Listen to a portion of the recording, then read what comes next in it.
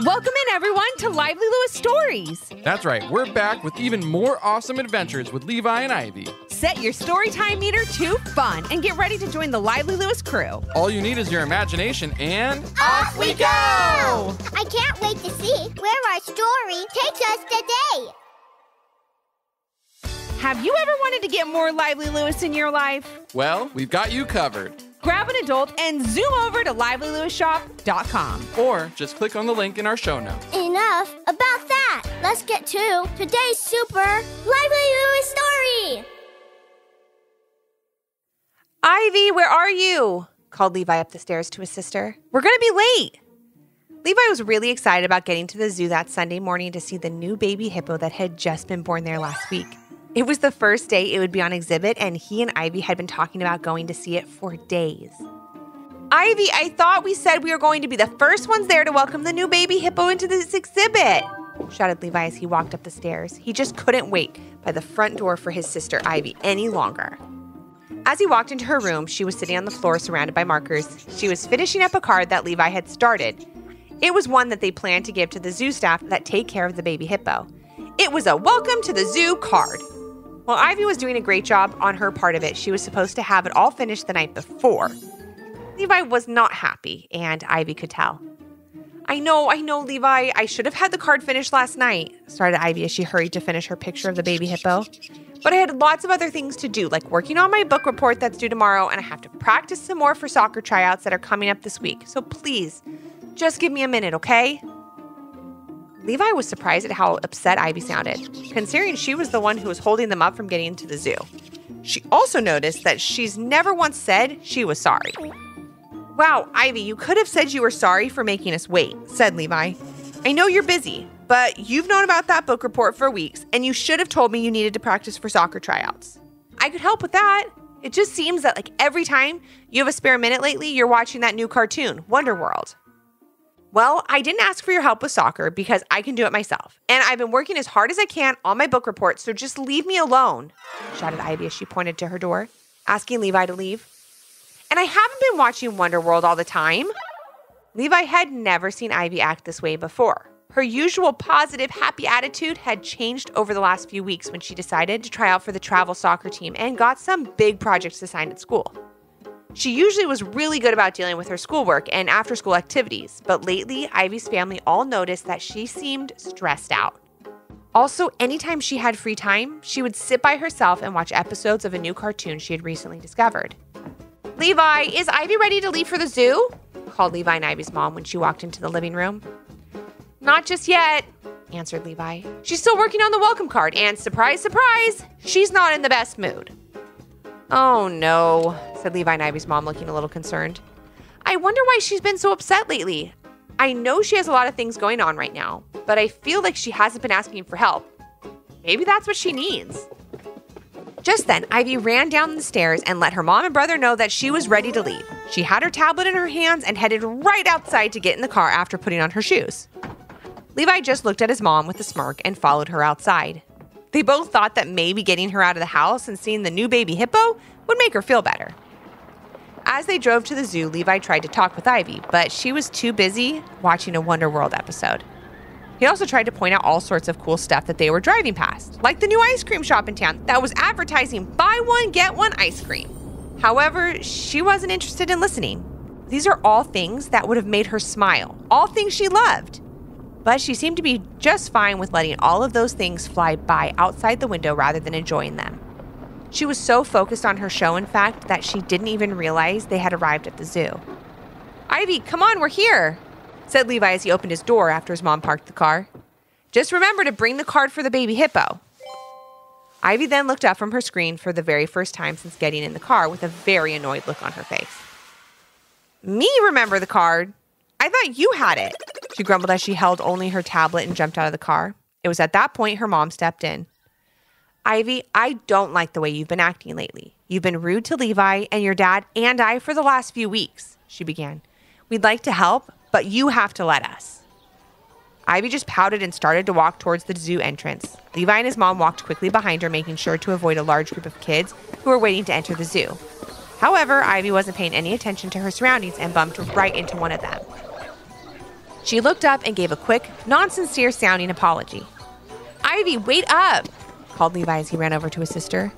"We just saw your friend Jenny leaving the zoo. She said the baby hippo is super cute." "Jenny? Where? Why didn't you tell me you saw her?" said Ivy, sounding upset. "Well, she said she waved at you, but you had your head down and rushed by so fast she thought you didn't want to talk," replied Levi. "Maybe if you weren't in such a bad mood, you would have been a bit more mindful of your surroundings and you would have seen her." "Mindful? What's that?" asked Ivy, sounding confused. "And how would that have made me see my friend?" So as their mom was paying to get into the zoo, Levi explained what mindfulness was to Ivy. "Mindfulness is another way of saying being in the moment," Levi began. "It's being really aware of what's going on around you and enjoying the moment fully." Ivy seemed to be listening to Levi, but it was clear to him that she wasn't fully taking it all in. "Okay, got it," said Ivy as she looked down at her tablet. "I just saw that Wonderworld is releasing a new episode tonight. I can't wait to watch it." "That sounds great, but right now we're getting ready to go meet that new little hippo. Aren't you excited about that?" Levi asked. "Sure," said Ivy as she stared at her tablet. Levi gave a big sigh as he walked up to meet his mom. Ivy followed behind, looking at her tablet. "Ivy, I'm going to have to take the tablet from you. It's time to enjoy the zoo with us," said Ivy's mom, putting her tablet in her bag. Ivy wasn't thrilled about this, but went along with it. She pouted a bit more and walked a few steps behind Levi and their mom. They were both having a wonderful time looking at the amazing animals at the zoo. But Ivy's experience was quite different. She was upset about having her tablet taken away and couldn't help but think about the work she still had to do to finish up with her book report and the practicing she had to do for soccer tryouts. But while she was lost in her own thoughts, so many wonderful things were happening around her. Maybe if she was practicing some mindfulness like Levi told her to, she would have been having a lot more fun. Just then, Levi walked by a zoo volunteer asking questions about the animals. Being fully in the moment, he heard them ask for someone to help with the program they were running. He walked up, answered a few questions about giraffes, and won himself a free giraffe feeding experience, exclaimed Levi, holding up the giraffe feeding certificate. "Believe what?" Ivy asked. She was so busy sulking that she didn't even see Levi answer the questions. Then Levi, Ivy, and their mom approached the reptile exhibit. Levi had always been a little nervous around snakes and other reptiles and decided not to go in. He was aware enough in that moment that he made the decision not to do something that he knew would make him feel uncomfortable. Ivy, on the other hand, was not paying attention to her surroundings and told her mom she'd go to the exhibit with her while Levi sat and waited for them at the exit.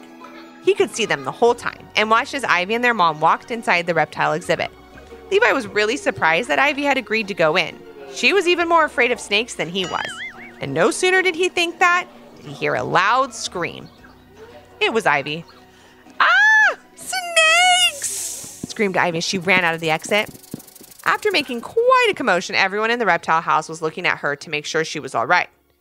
This made Ivy feel embarrassed, and she ran off to the picnic area to get away from the crowd.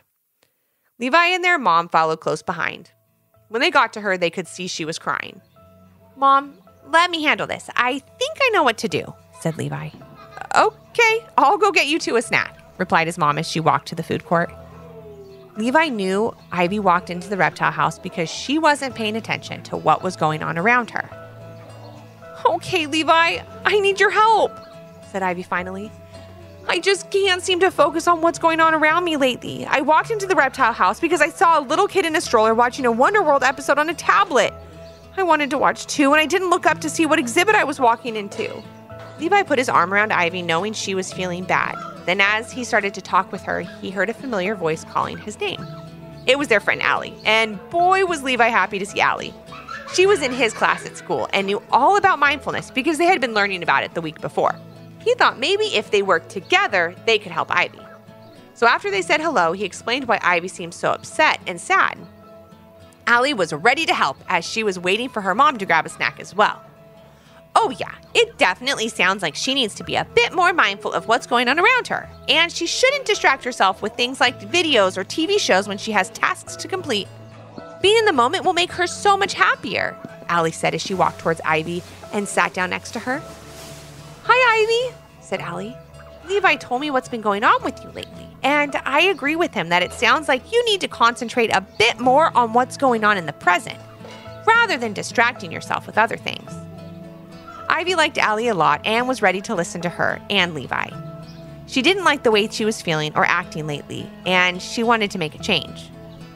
"How can mindfulness help me?" asked Ivy. That's when Allie and Levi explained to Ivy that mindfulness is a super special skill that anyone can utilize to get the most out of our day. "You don't just want to be wandering along, going through the motions every day," Allie began. "You want to make sure you're taking it all in, giving every day your best and your full attention. You'll find that by being mindful, you'll enjoy even the most ordinary things, and that can make any day magical." That's when Allie told Ivy about the amazing time she had in the butterfly garden just before she met up with her and Levi. "Oh no, we already walked past the butterfly garden," said Ivy. "I love it in there." "Maybe if you hadn't been thinking of the new Wonderworld episode, you would have noticed when we walked by," said Levi. "You have a point," replied Ivy. "I've been using that new show to distract myself from all the things I have to do lately. It's just, I have a lot going on." "And it's okay to feel overwhelmed," said Allie.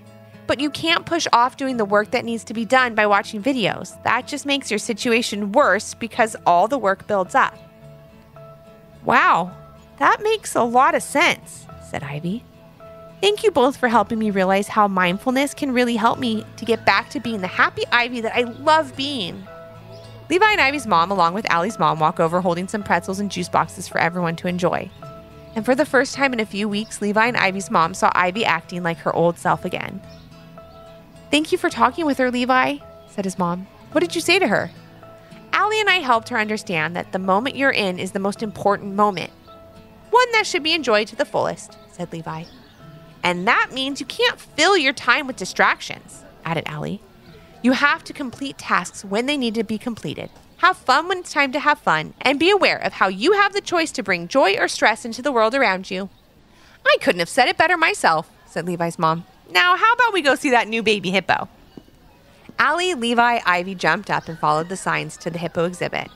As they walked along, though, Ivy was mindful of all that was going on around her, making the journey to see the new baby hippo just as magical as actually seeing it when she arrived at the exhibit. Ivy suggested while they walked that they play Follow the Leader with an animal twist. Ivy and Levi loved the idea, and they hopped like kangaroos, pretended to fly like eagles, and ran like cheetahs toward the hippo exhibit. Once they were there, they waited behind a huge crowd of people to get a look at the zoo's newest addition. As they waited, Levi watched as Ivy was taking in everything around her. She looked so happy. Then he saw a little girl standing right next to them, holding a tablet in her hands. She was watching an episode of Wonderworld. That made him wonder, how was Ivy going to handle the situation? It was their turn to step up and see the new hippo, just as Ivy caught sight of that little girl's tablet playing her new favorite show. Levi was hoping that his sister wouldn't miss this wonderful experience of seeing the new baby hippo by turning her attention to a screen. But Levi knew he had to let her make her own decision and watched as Ivy approached the little girl. He thought she was walking closer to get a better look at her tablet, but instead he was pleasantly surprised by what he heard Ivy say. "Excuse me," said Ivy to the little girl. "I've never seen a baby hippo before, and I'm thinking maybe you haven't either. I think you should put down the tablet and take in every moment of this experience. We can do it together and make it a special memory that we'll remember forever. You can watch that show anytime, but right now is the only right now that will ever happen." "Oh, wow," replied the little girl. "You're right." She put down her tablet, and Levi, Allie, Ivy, and the little girl all walked up to the exhibit window and saw the cutest little hippo they had ever seen, not letting one part of that experience go unnoticed or unappreciated. "That was the best day at the zoo ever," exclaimed Ivy when she got back in the car. "Thank you, Levi, and thank Allie again for me tomorrow at school. Being mindful is something I will remember forever." Levi was so happy that he helped his sister learn such an important lesson that day, a lesson that he was so excited to see her pass on to someone else. Once back home, Ivy's parents helped her finish up her book report, and then Levi worked with her the rest of the week to get ready for her soccer tryouts. And as they all worked together, Ivy was grateful and appreciative for every moment.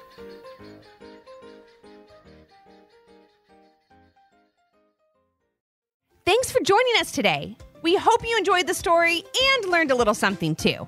And since we know everyone has their own story, we'd love to hear yours. If you have an idea for a Lively Lewis story, leave a comment on our Apple Podcast review page with 5 stars, your idea, and your little one's name. Then maybe our next adventure will be with you. Until our next Storytime Hangout. Thanks for listening. We can't wait to share another fun, lively Lewis story with you.